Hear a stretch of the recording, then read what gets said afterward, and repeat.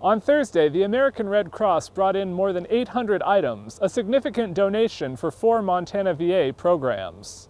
The donations were delivered to the VA Health Center at Fort Harrison. From there, they'll be distributed all over the state. The items include socks, gloves, and other clothes for homeless veterans, baby care items for new mothers in the Women Veterans Program, puzzles and craft kits for recreational therapy, and cooking equipment for a cooking therapy program. We worked together to make sure that we got what would be very helpful in the programs that they manage.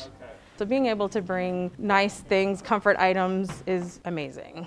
The Red Cross purchased the items through a Department of Defense grant. The Montana VA healthcare system and Red Cross Service to the Armed Forces have been working together for years. Leaders say support like this shows the importance of that partnership. We can't express our gratitude enough. The help that this will give to our veterans and our families is huge.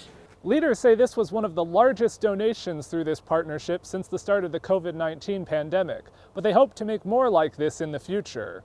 At Fort Harrison, Jonathan Amberian, MTN News.